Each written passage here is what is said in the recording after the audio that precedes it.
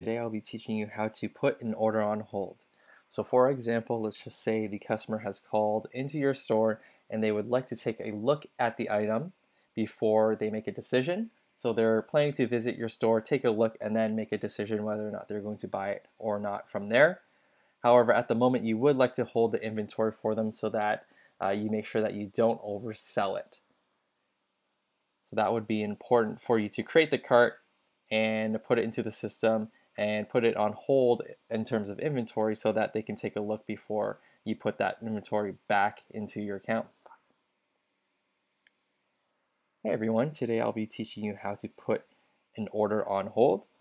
So let's say, for example, your customer is calling in and they would like to take a look at that item before they make a decision to purchase it or not. This process will allow you to take that inventory out of your inventory counts so that the customer can take a look, and that customer will be entitled to that inventory before they make a decision. And if they decide not to take it, then you can put it back into your inventory count. So from here, I will add a customer to the cart first. Oops. So I'll add an existing customer in my system, and then I'll go ahead and add the product to the cart. So let's just say this mat.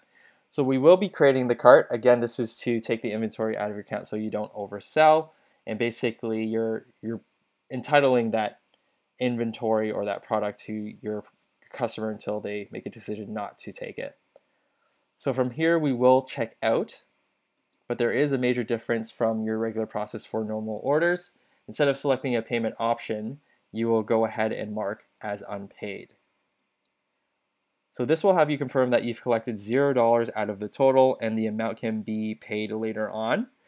So we will go ahead and mark it as unpaid. This will complete the order, although you probably won't need to print out the receipt options for now. You can add an order note if you'd like to, and I can go ahead and hit done.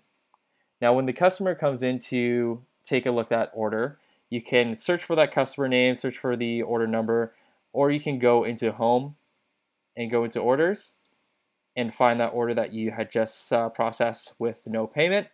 And when we take a look at that order, you'll be presented with the option to collect the remaining amount of payment. So this would be your option if you were actually selling the item. So they've come in, they've taken a look at the mat, and they have decided that they would like to take it. You'll go ahead and find the order, collect payment for it, and it will give you those familiar options of cash, card, whatever you have enabled, and you'll be able to complete the order as normal.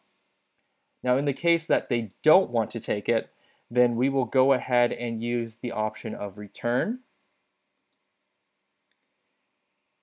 And you will be able to see all of the regular totals and amounts and everything like that. However, because we haven't actually taken a payment on it, we can go ahead and refund $0. So there's no cash or tender actually being traded.